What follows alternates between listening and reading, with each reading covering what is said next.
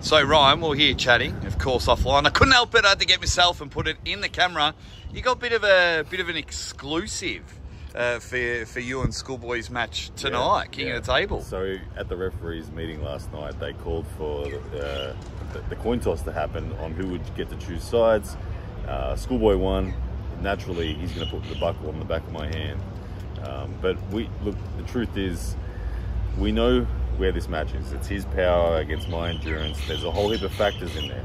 One factor is how we arm wrestle. Is it in the strap? Is it out of the strap? Now, there's risk in both, but turns out Schoolboy has elected to start in strap. No way! I welcome it. Oh! So we are starting in the strap, round one. That's going to be brilliant. I wonder what his thought process is. You tell us your thought process, and who's that going to benefit? Is it going to benefit Ryan starting in the straps or the match, or is it going to start Schoolboy? Let us know. I personally, well, the way you're giggling and I'm giggling, I think it's going to benefit Ryan. It's by the pay-per-view, guys. I can't wait for this matchup.